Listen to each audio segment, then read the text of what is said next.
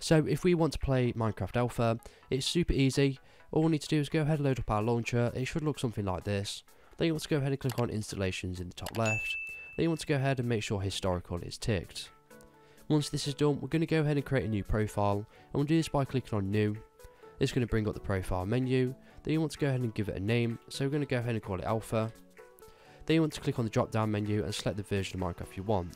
So you can see we've got the old betas as well, but we want to go ahead and select an Alpha, so we're going to go ahead and select 1.2.1. And you can also select how much RAM you want to run Minecraft with by go ahead and click on more options, and then type in the number of RAM you want to use. So it's currently on 2 by default, but we're going to go ahead and type in 4 to run it with 4GB of RAM. Then you want to go ahead and click on create. So you notice that a new profile has been created.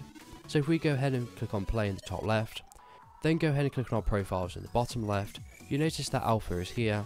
So we go ahead and click on it, then you want to go ahead and click on play, and then that will go ahead and run a Minecraft version in Alpha 1.2.1 or whatever you selected. So if this video is helpful, please leave a like and pass it on to someone who may find it helpful as well. Thank you so much for watching and have a good day.